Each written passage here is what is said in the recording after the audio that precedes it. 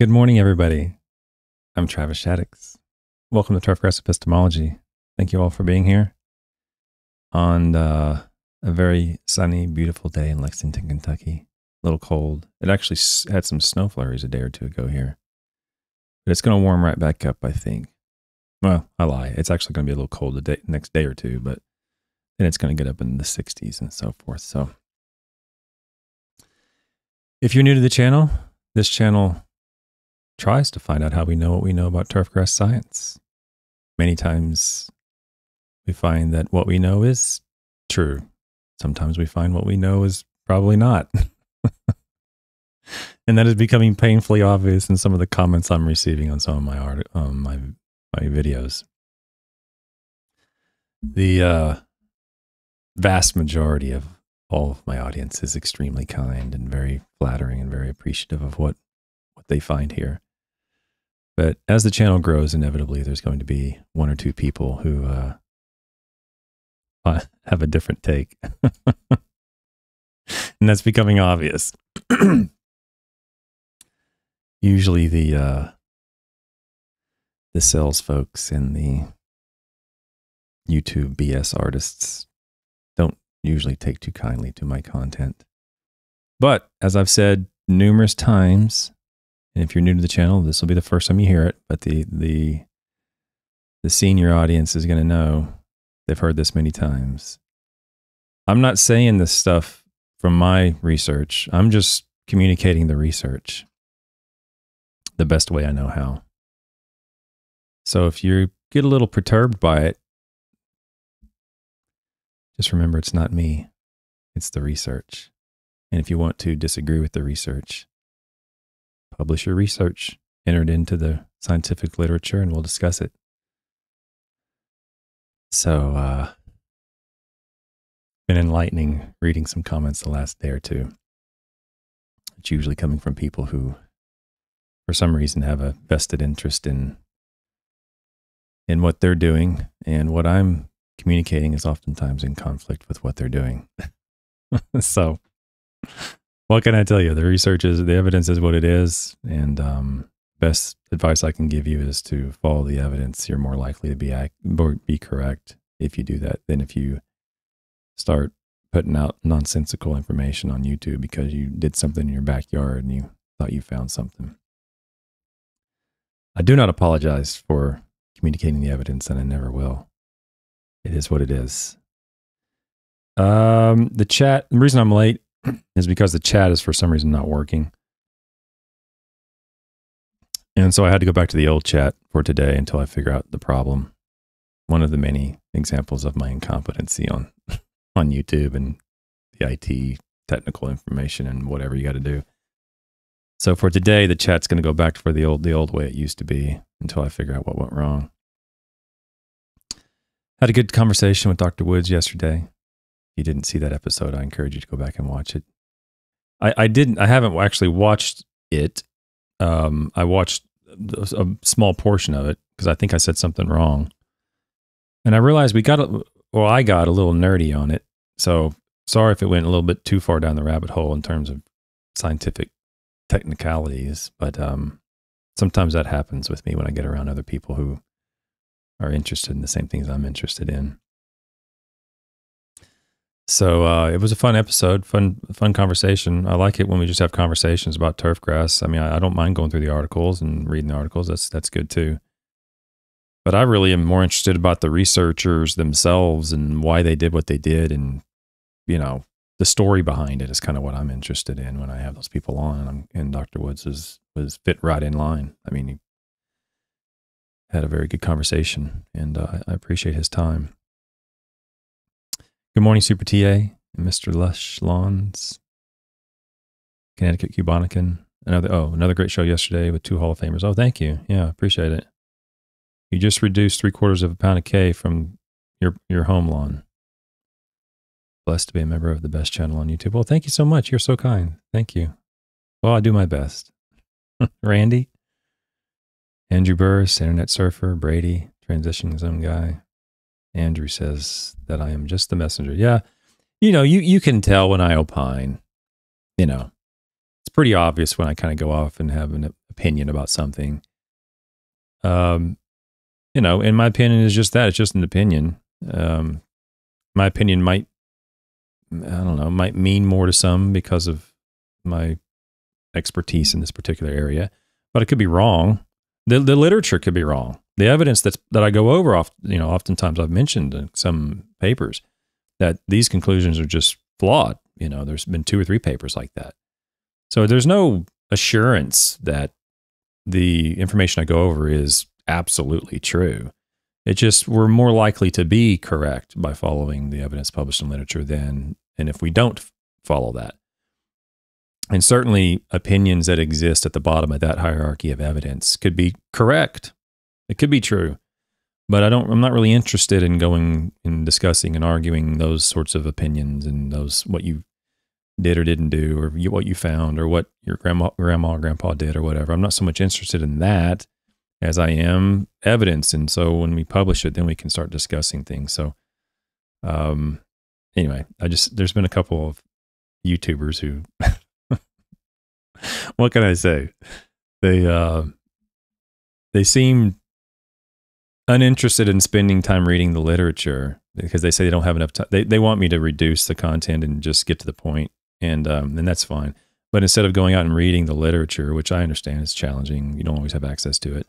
So I have this channel to kind of help provide that content to the people who could, are interested in it. Maybe they can better understand it and have access. But if you don't want to do that, because you don't have you say you don't have time, you don't want to spend an hour or whatever, that's fine, whatever. But don't tell me you don't have time when you spend 2 or 3 hours doing a video on nonsense in your backyard, and then you publish and say you should apply potassium, and potassium is the greatest element ever invented. You'll spend 2 or 3 hours doing a video and editing it, but you won't spend an hour watching this to get the truth. It's sort of a bad argument in my view. Randy says, "I'm the man in the middle. There is an attack called that way. On cryptography, there is." Sorry, I missed something there on that translation there, Randy. Apologize. And nerdy is our middle name. So anyway, good morning, Brett. So apologize about the chat. It's going to look like it used to until I figure out what went wrong. Sometimes I don't know what I'm doing. So let's go to, I have a video today. It's a short little video, and we're going to get into some potassium on Centipedegrass. My least favorite grass, probably, but it is what it is. People seem to be interested in warm season grasses, and I go over both grasses. And if you have an interest in warm season grasses, just go to the channel and select the warm season grass playlist, because I get often accused of not going over warm season grasses, which is true. I generally will go over cool season grasses just because the literature has more content on cool season grasses than warm season grasses in many regards. But about a third of the content, whether it's cool season or warm season, about a third of it right now is on warm season grasses. So feel free to go there. And that reminds me, I don't know what else to say to the members of the channel other than thank you. I'm shocked. I don't know. I didn't expect to have anybody watching the channel full stop, much less people voluntarily contributing to keeping the channel going by being a member. And I think there's 22 members now. And if that stays where it is, then the revenue from those members is, from my just initial estimation, is covering the expenses to keep the channel on air. I'm just surprised. I didn't expect that at all. And like I said, I almost didn't do the channel at all. I almost didn't do memberships at all. I just didn't think there would be any interest in it. And clearly I was wrong. So thank you to my members. Thank you to you all who are watching. And I don't know what to say other than thank you. I didn't expect it. And so with the members we have now, like I said, I pretty much am paying for all the expenses to keep it on air and keep it running. And so it's looking bright for the future to have some revenue available to help offset some of the expenses for my research that I do on turf. And so, which, isn't chump change. It's real money. And so maybe this is where it's going. Maybe there'll be enough revenue to help support some of the expenses of some of the soil testing research that I'm doing right now, and sulfur publications that I'm trying to get published. And there's all sorts of little questions I have to ask. There's a really large study that it would never be able to fund on a YouTube revenue. It's way too expensive. But those projects are in my mind about future work and so forth. So it has to do with soil sampling and various tests and so forth. So anyway, thank you. That's all I can tell you. I don't know what else to say other than I'm genuinely amazed that there is even one member, but there's already 22, and I've only had it open for a week. So thank you. Let's get into the video. There's a video about potassium, and honestly, I Googled or whatever, YouTubed or whatever, potassium in lawns or turfgrass potassium or whatever. And honestly, there's probably 100 videos on potassium. But I do feel a little bit, I feel a little bad if I continue to use the same YouTube BS artists over and over and over. It seems like I'm attacking them or something. It's not my intent to have them feel that way. But there's just so much nonsense, usually by the same YouTube channels. It's like, well, they got caught in my algorithm and they can't get out. Okay. So I've decided to go with a different video today. But, I could just close my eyes and pick one on YouTube, and it's going to be a nonsensical potassium video from some YouTuber. There's that many of them out there. This one, it popped up on my channel, I think actually this morning or late last night. I can't remember. And it's not, he's not very well known as far as I know. It's by a channel called Urban Dad Lawn Care. And it's the same nonsensical BS as any of the other potassium videos you'll find on YouTube. So I just thought I would use this just as a means of changing it up a little bit. I mean, I have no problem attacking the claims, but I also don't want to have any ill will or have the YouTuber harassed or something because, their content is ridiculous and I'm constantly showing their videos. That's not my intent, and I have a concern about that. I don't want them to, be harassed by anybody because of something that I've done. So I'm sharing the love, I guess. Mr. Lechalon says, thanks, Mr. Lon.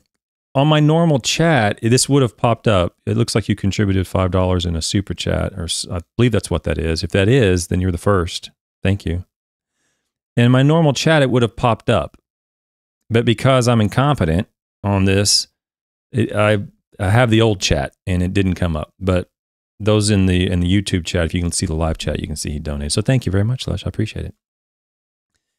Internet, let's go there and look at the YouTube. It's very short. It's 4 minutes. We're not going to watch the whole thing, but let's listen to what the Urban Dad Lawn Care has to say about potassium in lawns. You did your soil test. It said you're low in potassium. What can you do to raise those levels? Now that is about as straight to the point as you can get when it comes to how potassium is overapplied in turfgrass management. They go to a soil test, and how many of the past video or past papers have I gone over where in the paper it says Melic 3 soil test apparently is not an appropriate extraction for potassium in these sand soils. The paper yesterday with Dr. Woods said it in a softer language. The Destin Gallard paper, I believe, concluded that. The Beer paper concluded that these tests are not particularly useful when the soils contain iron, potassium-bearing minerals. And the first thing out of the bag, you took a soil test and it says you're low, so you're going to apply it.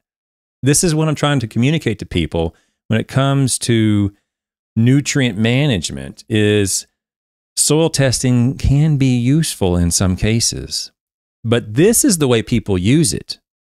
And this is not useful. Taking a soil test, looking at a number and going, yep, you need to apply potassium, that's not useful. It's not based on evidence. Okay, there are clearly some cases where that value on a soil test with potassium can be useful to guide you. But this is not the way. Just blows me away. Well, it's your lucky day, because in this video, I'm going to show you a couple of easy ways that you can add potassium to your lawn. Potassium plays an important role in the life cycle of your lawn. Yeah, so this often, and this is, this concept or this mindset, it permeates marketing. And I want to spend a little time on this. It's to see if you all can catch the flaw.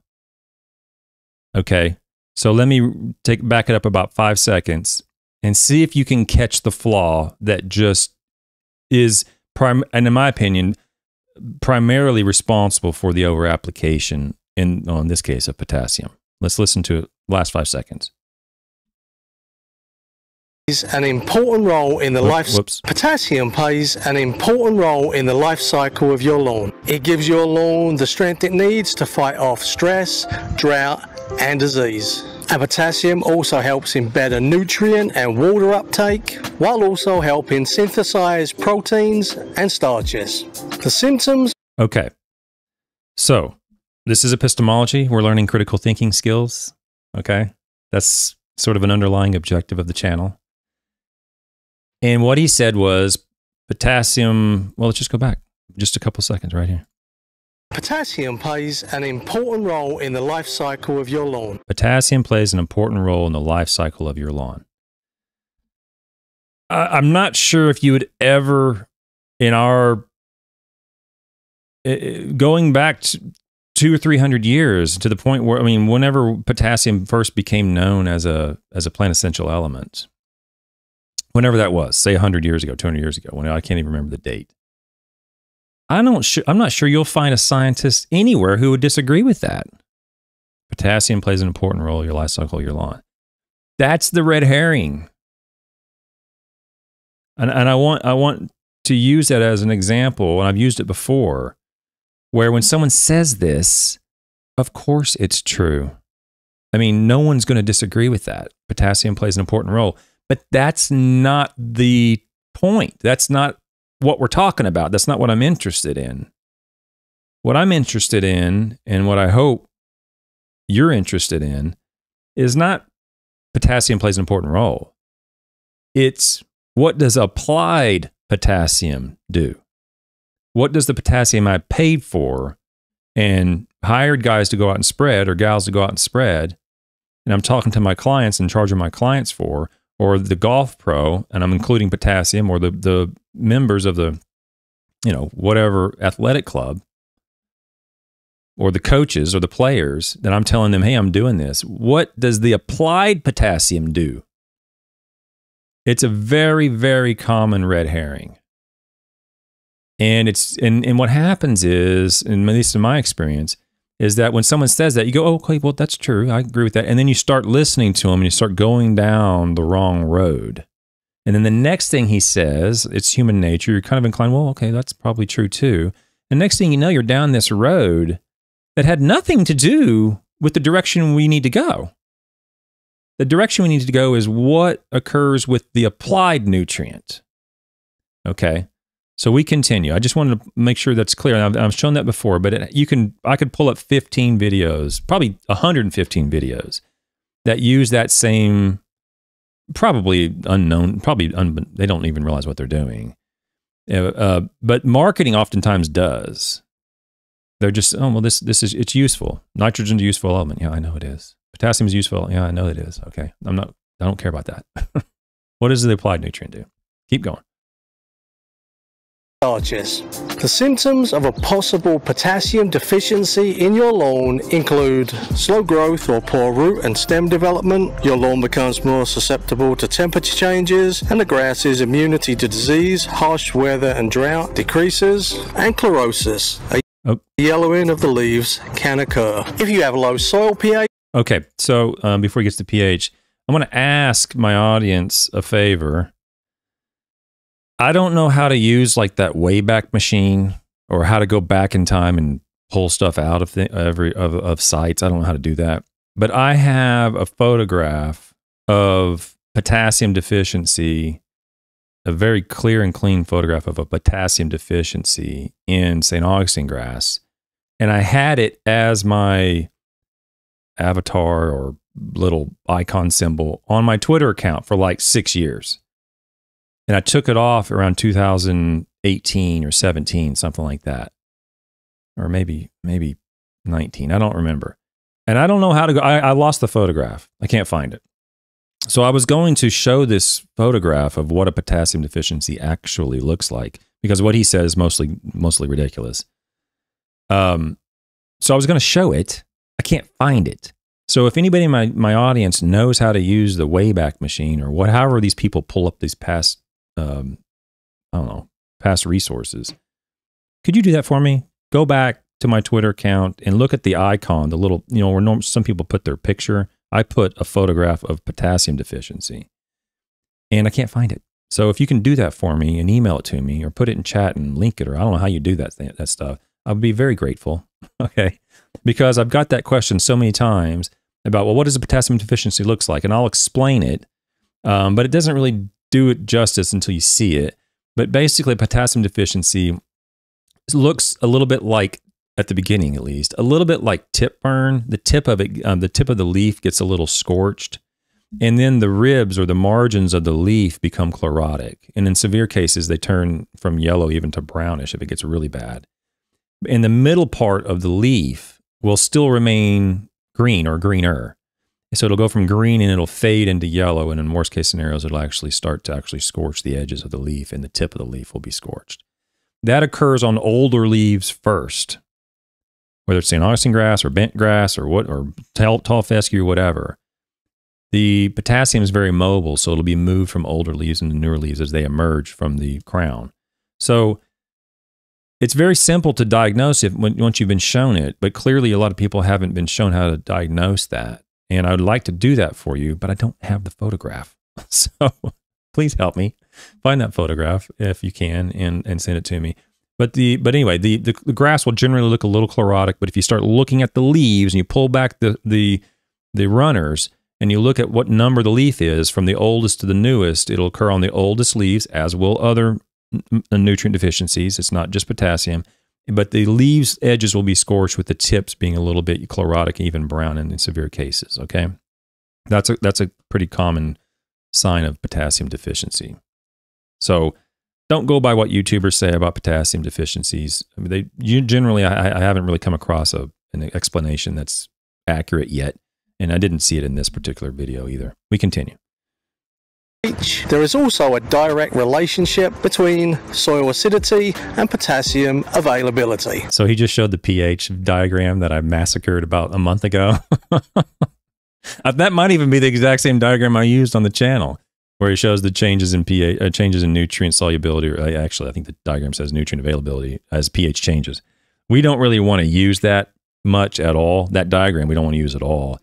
But we want to be aware that nutrient availability or solubility does change with pH, but the plant plays a major role in that. So even in cases where the solubility of an element might be low, the uptake of that element from the plant might be high. And I went in those two episodes I went over a month or so ago, I provided clear examples of how that can occur, and it's published in the literature. So, I don't really take too much offense, or I don't really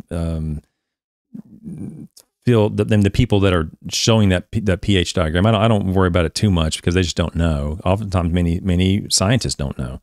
But don't hold a lot of confidence in this pH diagram. The best thing you can do is to actually take it and use it to test your shredder, your paper shredder in your kitchen or your office, and just shred all those diagrams. And that's really the best use for it.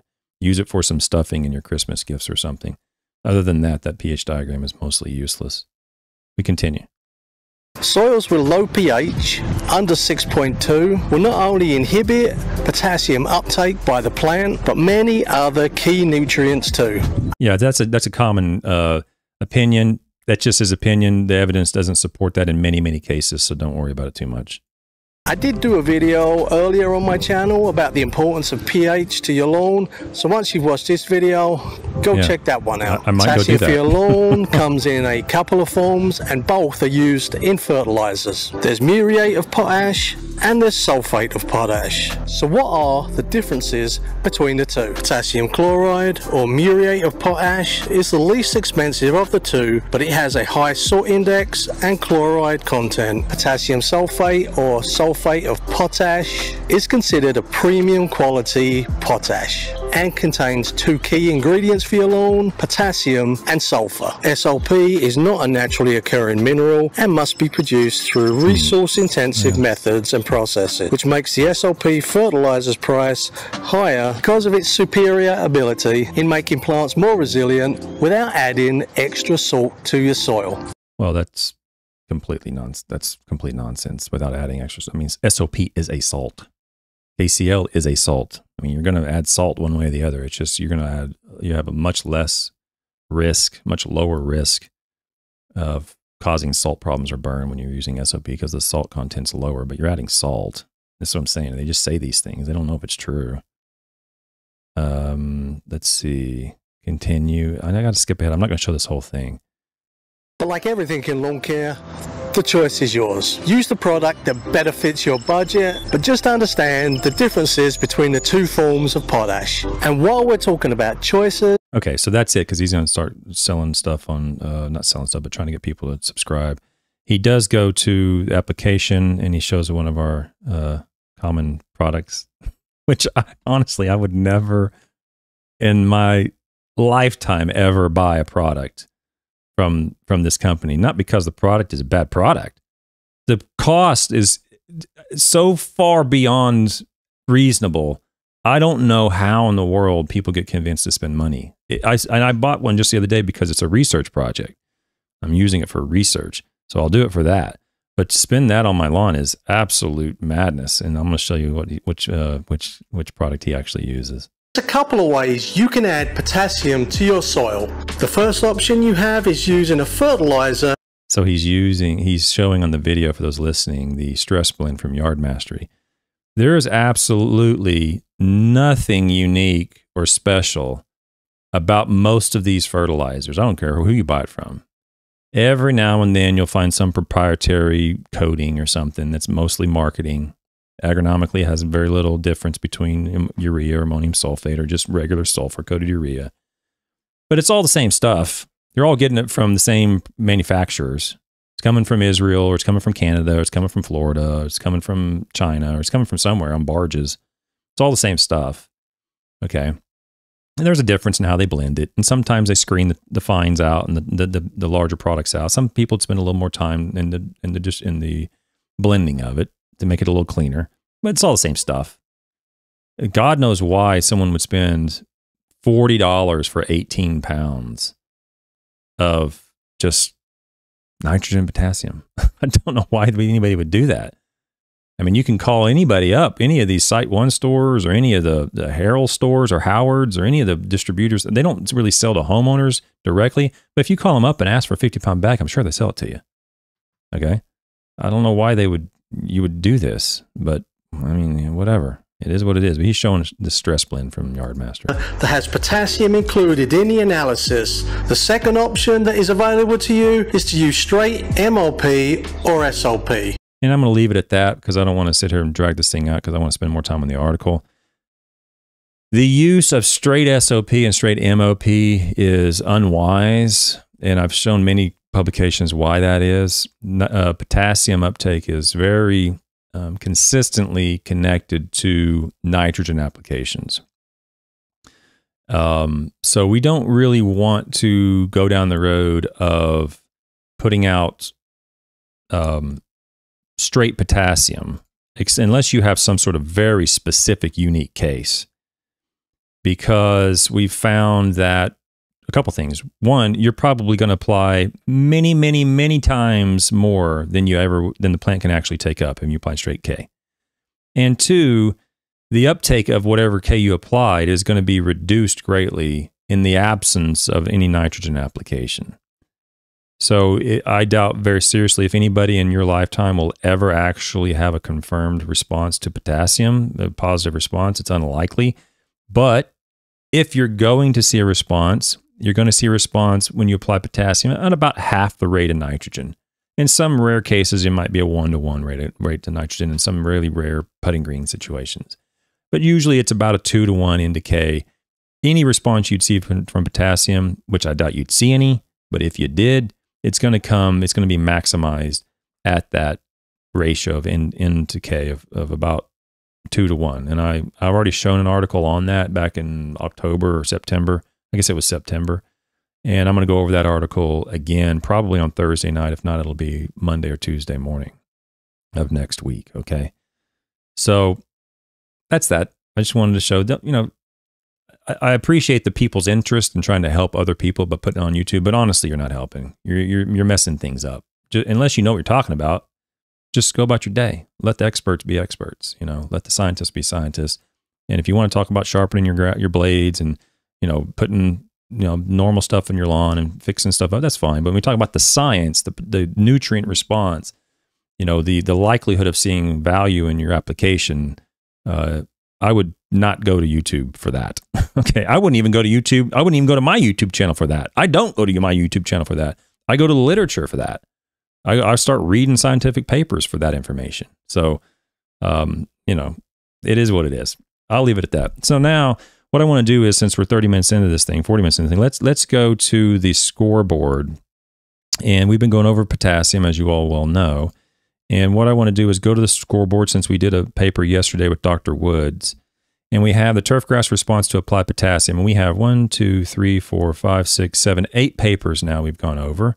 And in all of those 8 papers, they've concluded that there was at least some area where there was no response to applied potassium at all. In 3 of those 8 papers, there was a positive response, and all 3 coincidentally happened to be with yield. And in 1, 2, 3, 4, 5, 6, 7 of the 8 papers, 7 of the 8 papers, there was a negative response, a harmful response following the application of potassium to turfgrass. Now, I put up a poll yesterday on my YouTube community tab, and thank you all for who all participated in that. That blew me away in two respects. One, historically, I put a poll occasionally on Twitter, ages and ages ago, and I get like 20 or 30 people fill out, hit the button, say poll. I put it on my community tab. There's 100 and something, 105, 110 people responded in like 2 days. So thank you very much. It seems to be a very useful method of getting some information and some feedback. And the question was, before you viewed or attended the Turfgrass Epistemology YouTube channel, were you aware that the application of potassium may result in increased disease on turf? And it was around 85% said, I was not aware of this. And about 10 or 15% said, yes, they were aware of it. So, that is, to me, motivation to keep doing what I'm doing. So 85% didn't know this. To me, that's impact. And that's what motivates me, to know I'm having a positive impact on the turfgrass industry. Knowing that 85 people out of 100 were not aware that the application of potassium to both warm season and cool season grasses may in fact result in a harmful effect. And so I appreciate everybody filling out that poll. It was, I didn't think it'd be that high. And I didn't think that many people would respond to the poll. And in both cases, I was wrong. I was happy to be wrong. So thank you for that. And we'll continue with potassium. On that note, let's get to the paper. The paper today is entitled Centipedegrass Decline and Recovery as Affected by Fertilizer and Cultural Treatments. You are going to very quickly see my limitations on being able to communicate things in an accurate way. I'm going to mess this paper up, okay? I'm telling you right now. I'm going to screw it up. I don't see how I'm going to get through it without screwing it up. It is not the easiest paper to interpret. Some of the treatments weren't exactly lined up in a very clear way. And so the comparisons and the results and conclusions we pull from it are a little bit challenging to see. Okay, so I'm going to do my best, but just understand that I've said it before. If I screw it up, or if I say something odd or strange and doesn't make sense, then just let me know, because maybe I misspoke, or maybe I didn't see something. And I've only read this paper 4 or 5 times. This is not a paper that I've read dozens and dozens of times like some of the other ones. This is not a normal paper for me to read. It's probably been 10 years since I read this paper. Okay. This was published by Johnson, Caro, and Burns, who are very well-established authorities. I mean, well, I can't say authority, but specialists in turfgrass science and in centipedegrass growth and development. They were in Georgia, and this was published in Agronomy Journal in 1988. So you can go to agronomy.org and go to journals, and you can read this abstract for free, or you can just copy and paste the title into Google, and it'll pop right up. It'll take you right there, and you can read the abstract without having to pay anything. And if you're so inclined to read the whole article, you can be a member, or maybe pull the article from one of your local libraries. Let me get my stuff ready here. Okay. Here we go. Centipedegrass is a popular turf that persists under limited maintenance and is adapted to the southeastern United States. Because centipedegrass has low fertility requirements, it can be used effectively for home lawns, industrial parks, and other turf areas. Under recommended fertility levels, centipedegrass possesses a light green color but maintains a good dense turf stand. To achieve a dark green color, excessive nitrogen must be applied.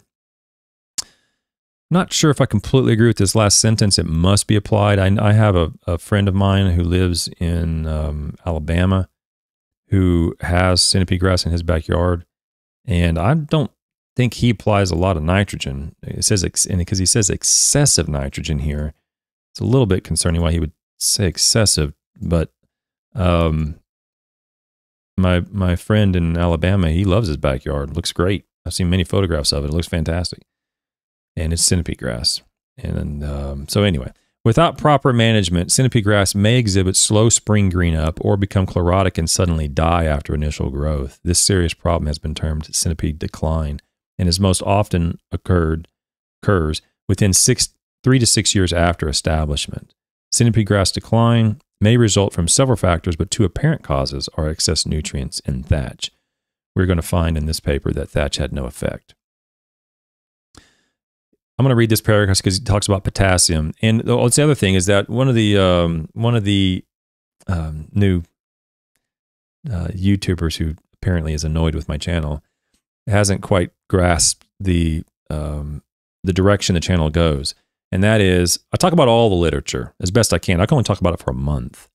But I talk about what happened regardless of the results. I talk about it. I haven't not yet got to the point where I'm talking about the positive aspects of applying potassium. I will, starting Thursday night.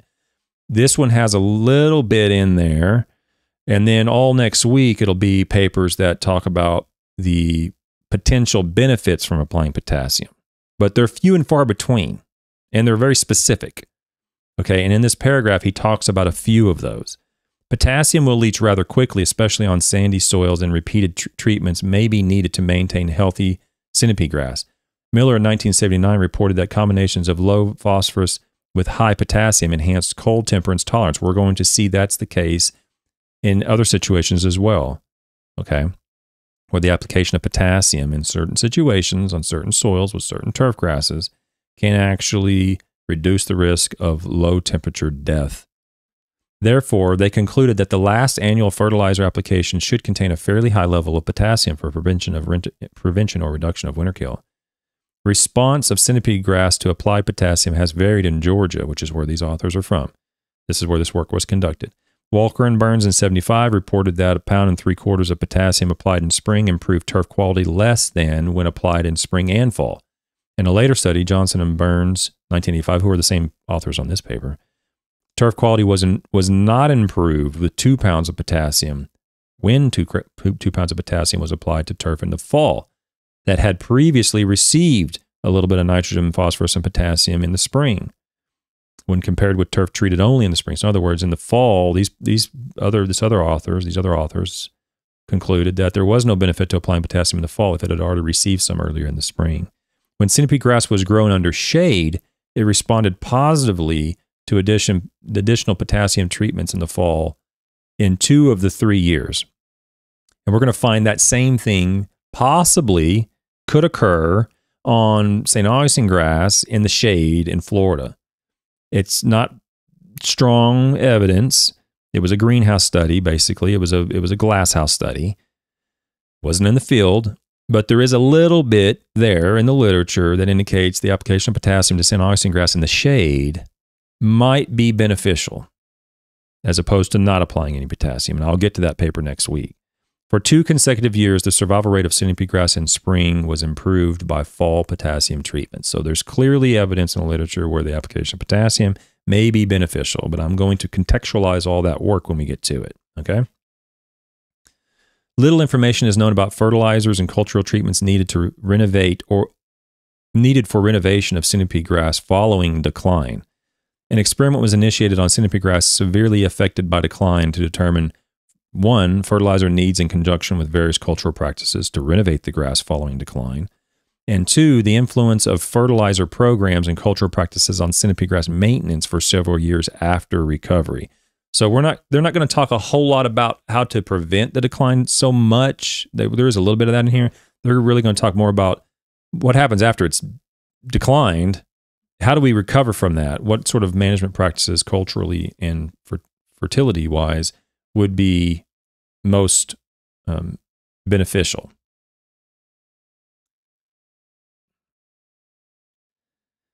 An 8-year-old turf of common Centipedegrass with severe decline, 50% cover, was the test site at Griffin, Georgia. Thank you, Super TA, for the... I'm going to say that's a super chat. Please understand, I don't know what I'm doing, okay? Some people get a kick out of that, but I don't know what I'm doing. I think that's a super chat, and if it is, thank you very much. I really appreciate your time here and your contribution to the channel. Fertilizer and cultural treatment regimes were initiated in 1982 and continued on the same plot for 5 consecutive years. The fertilizer treatments were, okay, listen up, here's the fertilizer treatments. And this is going to be a little bit funky. They were no nitrogen, phosphorus, or potassium, or an application of 2 pounds of N, let's say 1 pound of phosphorus and 1.75 pounds of potassium in April. Or that same thing applied in April and repeated in August. Okay, so 2 pounds of N, pound of P, 1.75 pounds of K in April, or April and August.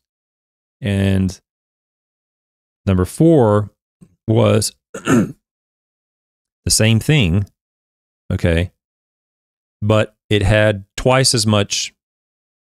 I'm sorry, the same thing. So the 2 pounds of N, 1 pound of P, 1.75 pounds of potassium in April, and then 2 pounds of K in August. So they applied the NPK, and then in the August they just applied just potassium. And then the 5th treatment was the 2 pounds of N, pound of P, 1.75 pounds of K applied in April, and 4 pounds of K applied in August. Okay, this is going to get a little strange because I think there's a typo in the tables, because the way I'm reading this is they only applied 2 pounds of nitrogen in April, or they applied 2 pounds of nitrogen in April and August, or they applied 2 pounds of nitrogen only in April and then extra K in August, or they applied 2 pounds of nitrogen in April and then 4 pounds of K in August. So I think the treatments all were 2 pounds of nitrogen except one treatment that received 4 pounds of nitrogen. But there's a typo, so it kind of throws me off, and I'll show it to you. The dates of treatment were the 6th of April and the last of August. The source of NPK was an 888 mixed fertilizer, and the K was applied in August as muriate of potash. So see, I like it whenever the research is conducted by scientists who know exactly what they're doing, okay? When you're doing potassium research, you either have to do one of two things. You have to apply potassium with the counter-ion being one that will not induce a turf response, like chlorine in muriate of potash. This is what these professors did. Or if you're going to use sulfate or some other counterion, the counterion being sulfate or some other counterion, you have to balance that out so that the response can be determined to be just from the potassium. And in this case, they use KCl. Thank you. Soil phosphorus level range from high to very high, and they don't tell me the extractant. Okay, you can read right here that they don't say what the extractant was. I'm going to assume it was probably Malic 1 because this was in the 80s and it was in Georgia, but I don't know because they don't mention it anywhere in here as far as I can see. But it says it was interpreted as very high, 41 to 92 parts per million. And the soil potassium levels were considered at the time low, which was 61 to 99 parts per million. So that was low. And I don't know the extractant. But if it was Malic 1, that was considered low. And it was interesting yesterday with Dr. Woods. He said that Penn State's recommendations are 100 and I forget what he said, 180 or 190 or some crazy high number. So, you know, these things still exist. These high values saying, well, it's not, basically, I'll say 100 parts per million at the time, 61 to 99, but let's just say 100 is low. You need to apply more potassium if it's below this value. And we know now much more than we knew then. And if that's Malic 1, that means Malic 3 isn't going to be lower than that. It's going to be higher than that. And it's very unlikely that you would really see any benefit from applying potassium when the soil potassium level is that high. But again, I don't know what the extractant was, so I can't be that confident in it. The soil pH averaged 5.3 and varied plus or minus 0.2 units. Cultural management practices. I'm going to talk about cultural management practices only because I think there might be some people interested in it, but I'm going to move through it pretty quick. Okay, just letting you know. So if you want more information on cultural management practices, I would suggest you download and read the article at full because I'm not going to spend a lot of time on it. Cultural treatments were non-treated turf, scalped to a little less than an inch with a rotary mower, top dressed with, say, 0.25 inches of soil in March, low intensity verticutting in March, low intensity verticutting mowing in March and June, high intensity verticutting mowing in March, and finally high intensity verticutting mowing in March and June. I mean, there's all these different categories. And at the end of the day, we're going to find out the only thing that really did anything was top dressing. So I'm not going to spend a lot of time on it. Centipedegrass was dormant with no green up when cultural management practices were made in March. Soil applied to top dressing plots had a very high phosphorus level, 146 parts per million, and a medium of potassium level of 90 parts per million. And the texture was similar to the existing soil. So they did all those cultural management practices on centipedegrass when it was dormant. They didn't do it while it was actively growing because it probably would be a really good way to kill your centipedegrass. I'm going to talk almost entirely about the results in these tables. But again, I'm telling you, I'm going to mess this up.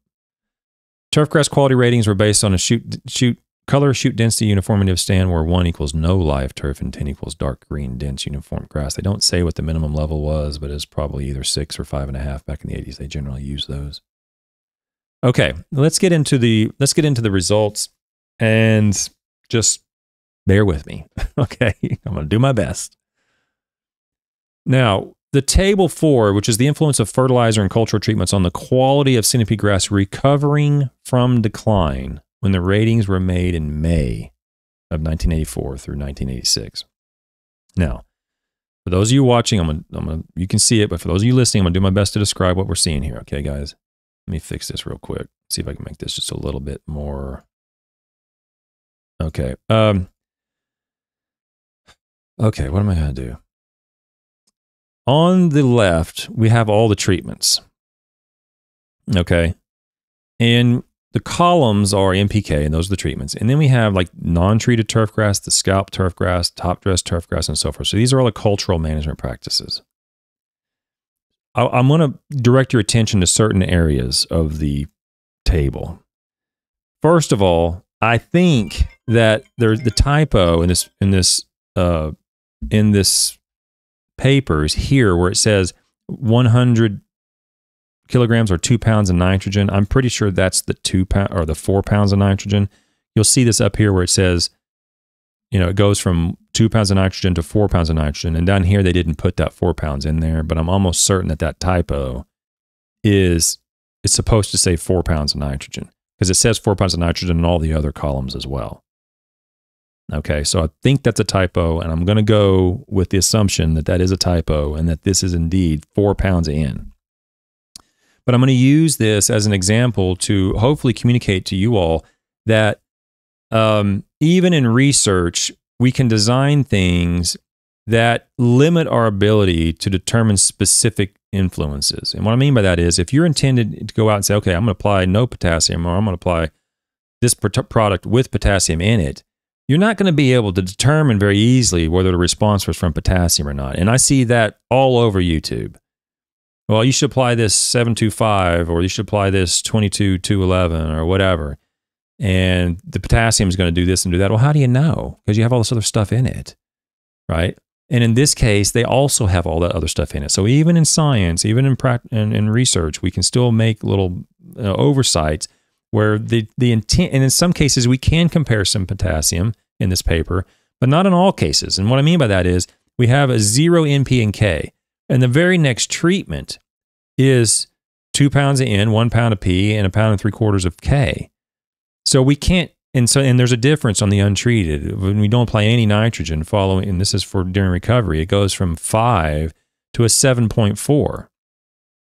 Okay, and this is what I mean when you see this all over the place. When we have YouTubers or whoever, extension people, or even professors, whoever. In this case, it's a published document where you say, well, we saw an increase following the application of this treatment. That's true.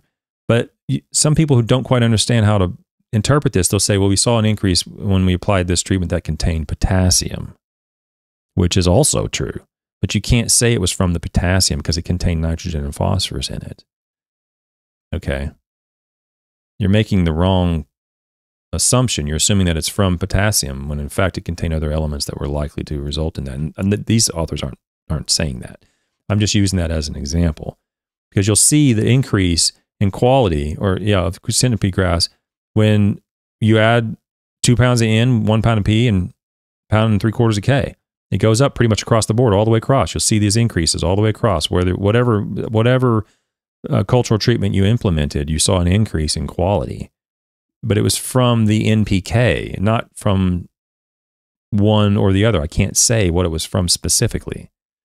Okay, in 1984. When we go to 1985, you'll actually see, and there was no increase in 1984, when you applied more and more K.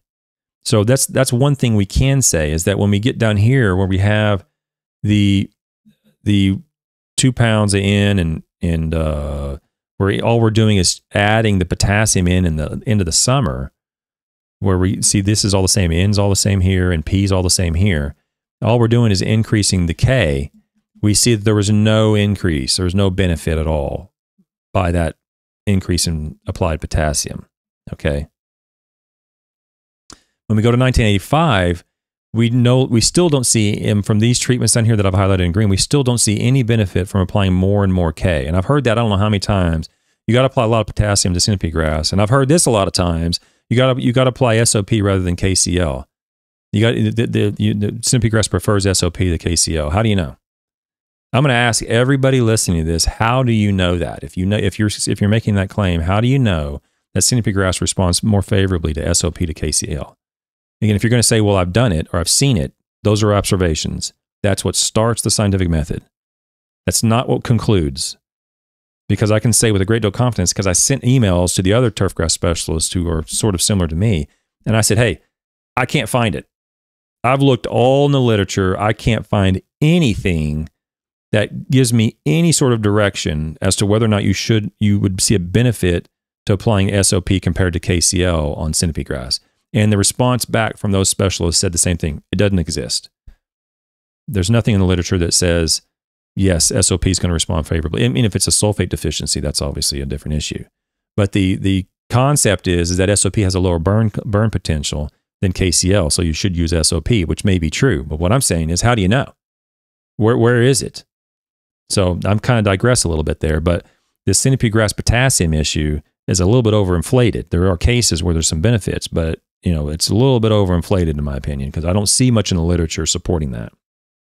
Because you'll see that same thing here where there's no benefit. All these numbers down here that I'm circling in 1985, when we applied more potassium, none of them showed an increase or a benefit in 1984 or in 1985. And the actual influence of more nitrogen, when we go from 2 pounds of nitrogen to 4 pounds of nitrogen, you can see following, this is during recovery, the Centipedegrass has already been damaged, and this is recovering from decline.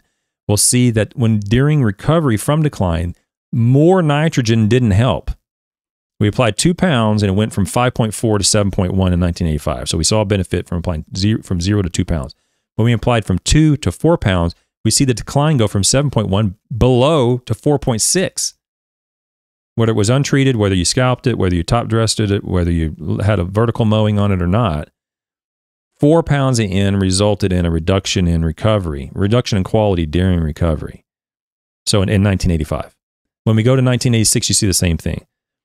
2 pounds of nitrogen in this particular year, we didn't see much of a benefit from applying 2 pounds of nitrogen.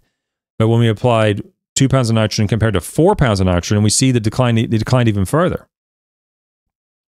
So here is why, if you ask yourself, well, you really shouldn't apply a lot of nitrogen to Centipedegrass. You really should stay in the low nitrogen range, 1 or 2 pounds a year. Don't go greater than that. Well, here's a good reason to believe that. Here's convincing information as to why that's probably true. Because when we applied 4 pounds, we saw a decline. Okay. Now, when we applied more K, we also saw a decline in 1986. When we applied 1.75 pounds compared to, say, 2 pounds and 3/4. So we upped it by 2 pounds. We upped it by, that's 4 pounds. So we went from 1.75 pounds to almost 4 pounds. The untreated Centipedegrass quality declined following the application of potassium. So put this in the negative column one more time, where even on Centipedegrass, the application of potassium, which is supposed to be, Centipedegrass supposed to need potassium, potassium, it loves potassium. In this case, following recovery, the application of more potassium than 1 3/4 resulted in a decline in quality in 1986. When you had, it was also a decline when it was vertically mowed. You went from 5.1 to 3.9. Now, however, there was a benefit when it was under high intensity vertical mowing in 1986, whenever 1 3/4 K was applied, compared to when, I think that is almost 6 pounds of K was applied. We went up from basically 4 to 5.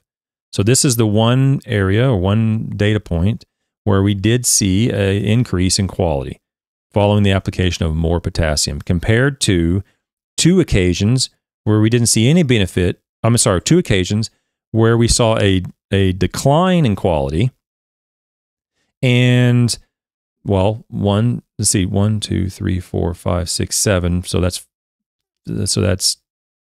21. So 21 and,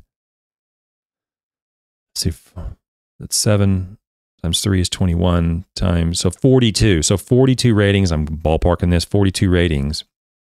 2 were negative, 1 was positive, and 39, nothing happened when we applied more potassium. Okay. Then this was this is during recovery. After the Centipedegrass was already declined. There's going to be more tables, okay, guys? We're going to get to the next table. So this is the quality of Centipedegrass after recovery when ratings were taken in June. Okay, so that was in the spring. Now we're going to take the same ratings in June, and we're going to see the addition of nitrogen in 1984. In this is the June rating. From 2 pounds to 4 pounds, we actually do see an increase in quality in 1984. It increases from about 9 to 10. It increased quite well in the June ratings across the board. Okay, so that there is some evidence that the higher nitrogen rates, although they resulted in a decline in one year, and the other year they actually resulted in an increase when the ratings were taking in the summer. But look what happens when you apply more K. We saw a decline when it was scalped, went from 9 to 8. However, we saw an increase when it was verticut from 8 to 9. So that's a wash, and the rest of them, nothing happened. In 1985, we're talking more about potassium today, guys. So in 1985, when we applied more potassium than 1 3/4 pounds, nothing happened. So again, no quality benefits following recovery in 1985. There was one negative in 1984 and one positive in 1984. And then we go to 1986, we saw a reduction when we go from 1.75 pounds a K up to about 4 pounds a K, from 8 to 7. And then nothing else happened when we applied more and more K, whether it was scalped or top dressed or the vertical mode or not vertical mode, whatever the case is, there was no additional benefit following the application of potassium. This idea that you're going to apply potassium because it's going to help recover from stress, it's going to help recover from being scalped or top dressed or whatever the case is, it's basically a wash. 1 or 2 times there was a benefit, 1 or 2 times there was a harm, and then 95% of the time nothing happened. Okay? I'm going to move a little bit quicker through here now. Okay, so during the first 2 years, I don't know if I had that on the screen. Sorry, I'm losing my track of where I'm at here, guys. Here's that table. During the first 2 years of Centipedegrass recovery, no advantage in quality and density of the grass was evident from additional potassium applications. So, just what I said. I'm going to skip through here a little faster because I don't want to be here for 2 hours a day. Okay. So now we're going to do the treatments on quality of Centipedegrass after recovery from decline, when ratings were taken in August or September, so later in the fall. We see this 4 pounds of nitrogen again result in better quality as it did in the summer. We see the same quality extend into the fall. Okay, so more nitrogen actually was beneficial in the fall. We see one occasion where more potassium resulted in an increase in quality from 7 to 7.8 when it was verticutted. All the rest of the ratings in 1984 there was no difference when applying more K. In 1985, again, there was no benefit to applying more and more K following or recovering from decline. In 1986, in the fall, again, there was no response to applying more and more K. Okay. However, in 1986, there was a decline in applying more and more nitrogen right here. We fell from 8 to 6, and from when it was untreated and when it was scalped, it fell from, again, 8 to 6. Okay. But there was a benefit from applying a little nitrogen from 0 to 2 pounds. So 0 to 2 pounds, we saw some good responses pretty much consistently across the board. When we applied more nitrogen, there was some benefit in 1 year or 1 year or so. Other years, there was a decline. There was a reduction or harm to the turf grass following more nitrogen than 2 pounds. I'm going to skip through this. It says, thus, Centipedegrass should not be treated with nitrogen at rates greater than 2 pounds under growing conditions similar to this study. The nitrogen from the 4 pound application did not cause an immediate decline, but repeated annual treatments severely injured Centipedegrass. Okay? When Centipedegrass decline occurred in early spring because of the 4 pound treatment, the rate of turfgrass recovery during the spring and summer was slower each consecutive year when treatments were continued at that rate. So don't continue applying 4 pounds of nitrogen to Centipedegrass, particularly if it's already been damaged. Pretty clear there.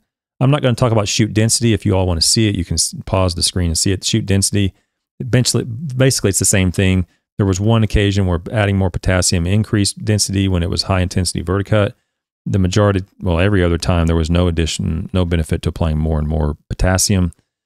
And obviously, in almost every case, there was a benefit to applying a little bit of nitrogen compared to no nitrogen.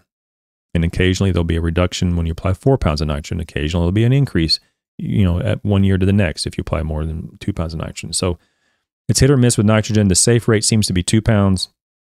If you want to risk it and get a little bit of benefit by applying 4 pounds, you might see that, but you might also see the opposite effect. Spending money and applying more and more potassium seems futile. And there was some occasions where there were some negative consequences or harmful effect. Okay, the quality of Centipedegrass after recovery from decline was not improved in early spring by additional potassium applied in August of the previous year to plots receiving 1.25 pounds of potassium in April. This occurred regardless of the low potassium concentrations on the plots treated with that 1 3/4 pounds of potassium only in April. When potassium was applied in the last summer to plots treated with 1.25 pounds of K, K concentrations in the plots increased slightly. it will increase slightly from those applications. In other words, the K in the soil increased, but we didn't see a benefit to the turf. Additionally, the addition of 2 pounds or 4 pounds of K did not improve turf quality any time during the summer or shoot density when ratings were made in August or September.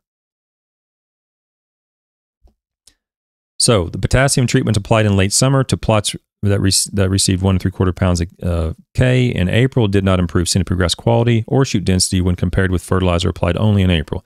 These results differ from some other researchers, and he cites this paper. Okay. And I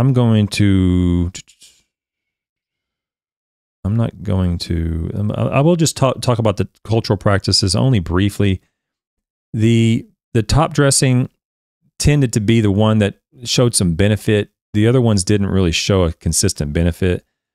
When it was top dressed in 1985, there was actually an increase. I'm sorry, there was no influence on top dressing whenever the potassium was increased. But whenever the potassium was increased in 1986 to that 6 pound potassium rate, there was a benefit under the top dressing regime. I'm not going to get too far down that rabbit hole, but they're going to sum it up in the conclusions quite nicely. Okay, so if you want to know more about the cultural management practices, I suggest you download this article because there's a lot more in it about cultural management than I'm willing to go into on today's episode. Now I'm going to read the conclusions, which really wrap things up nicely. The conclusions. The results of this study indicate that Centipedegrass will recover from serious decline if 2 pounds of nitrogen, 1 pound of P, and 1 3/4 of potassium, up to 4 pounds of nitrogen, 1 3/4 of phosphorus, and 4 pounds of K rates are applied annually. The 2 pounds of nitrogen with 1 pound of P and 1 3/4 of K rate provided adequate turfgrass growth as measured by quality and density, while the high fertility rate enhanced color without further improving shoot density. Additional K applied in late summer to plots treated with the 2 pounds of nitrogen, 1 pound of P, and 1 3/4 pounds of K in April did not influence recovery. So the addition of K in late summer did not help recovery, nor did the use of various cultural treatments. In fact, vertical mowing tended to retard recovery.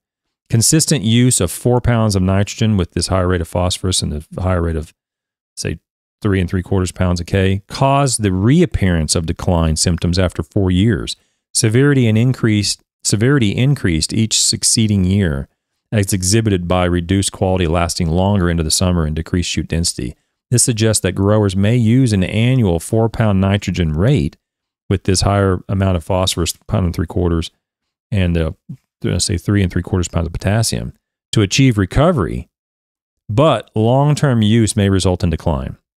And then it says decline was not related to thatch development. So in other words, you can use that 4 pound rate if you want to help hasten recovery if you want to, but you're playing with fire. You don't want to keep that up. You're treading on thin ice. Okay.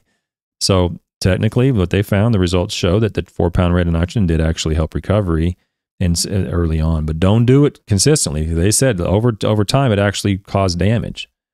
While the 2 pounds of nitrogen, 1 pound of P, and 1 3/4 pound of K did not produce as good color as the higher rates of NP and K, it provided acceptable quality and shoot density without stimulating decline. So you're getting what you're expecting without increasing your risk, is what they're saying, from the lower rate of NP and K, the 2 pound N, the 1 pound P, and the 1 3/4 pounds of K.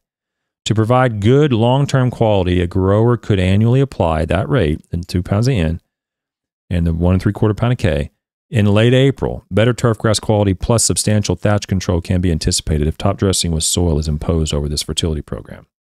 So what I want to mention before we lose sight of this is that they're saying that there was a benefit from applying this fertilizer. Okay, but because they didn't apply just N or just P or just K, we can't say exactly what it's coming from. The likelihood is that the beneficial response is coming from the nitrogen that was applied. Whether or not there was a benefit or not from just the potassium is questionable, because when you applied more and more K, you either didn't see anything at all, probably 95% of the time, 1 or 2 times you saw a benefit, and 1 or 2 times you saw some harm. So the question is, well, why would we apply any potassium at all? Why don't we just do just nitrogen or just potassium to tease that out? And ideally, that's what you would do. But in this particular study, they didn't do that. So they have to go with what they chose, and that was the 2 pounds of N, 1 pound of P, and then 1 3/4 pound of K. And they say, this is what you should use. Meanwhile, that potassium, you might see the exact same response if you applied 2 pounds of N and nothing else. Okay, it's possible. They didn't, again, they didn't do that, and that's their option. That's what they chose to include as treatments. But I just want to point that out, is that that's oftentimes how the normal lawn care operator, the normal YouTuber or normal person putting out information will get confused, is that, well, I saw a response from applying this fertilizer, this NPK ratio, when in reality, you can't tell what it's from because you're applying it with nitrogen. Okay. So to have confidence that it's from the potassium or it's from the phosphorus, we need to be a little bit more specific on how we balance that out. Okay. Because the majority of this paper indicates that the addition of extra potassium provided no benefit. So this will go in the no benefit column. I don't know if, it's hard to say whether I should put it in the negative and the positive, because there was 1 or 2 positive responses and 1 or 2 negative responses. But 95% of the time, it was nothing. So I'm going to put nothing. I'm going to put this in the no response category, because the positive and negatives probably washed themselves out. And they weren't really significant anyway, 1 time out of 40 or 30 or whatever ratings they did. All right. So that wraps that up. I'll be on Thursday night at 9. I highly encourage those people interested in these morning shows to go ahead and sign up as a member, because next week will be the last week of free morning shows. And then when I come back from vacation in April, the morning show on Monday will be for members only. I think you guys deserve it. So you guys are supporting the channel, so you'll have access to it live. And I'll figure out where and when I'll be able to add in the more morning shows once I get caught up on all this backlog of content. I'm a one-man show here, so I'm kind of trying to figure out how to get this thing done in an efficient time. If there's any questions I didn't see, let me look. Brett Schmidt says, the information I provide is much needed. Your subscribers actually care about best management practices and want to be better in this industry. Thank you for doing this. Okay, well, thank you very much. Centipedegrass and I have a love-hate relationship, says Patrick Beeman. The good ones are good and the bad ones just don't improve. Yeah, Centipedegrass is, and I have a publication or maybe 2 publications on Centipedegrass, I can't remember. But it has more to do with like leaching and applications during dormancy and things like that. Some really strange, some odd papers in there. It's more of an environmental fate paper. And once I get to that paper, then I'll show it if I need to. But the internet surfaces, you have to figure out what to do with the bags of SOP that you have. Well, maybe you can return it. I don't know. I mean, again, hold on to it, Internet Surfer, because tomorrow night I'm going to show a paper that shows a benefit. And I think for the most part, I have 5 papers left. So 1 this week and then 4 next week on potassium. And I think for the most part, they're all going to show beneficial responses. So I'm going to move now into the papers that show some benefit to applying potassium. So it's not all, horrible. It's just, I wanted to set the stage, because the vast majority of potassium literature says what I've been showing, and it's probably nothing's going to happen. Okay, you're probably not going to see any benefit from it at all, unless you have extremely low K soils that do not have potassium-bearing minerals in them. If you have that situation, then you may indeed see a benefit to applying it. But short of that situation, it's pretty thin. Okay, the money spent on potassium is probably wiser to spend in other areas that have a more beneficial impact on your turf. Okay, so that's it. I'll let you guys go. I'll finish it off with some music, and I will be back on tomorrow night at 9 p.m. I really appreciate everybody showing up. Thanks so much. Have a good day.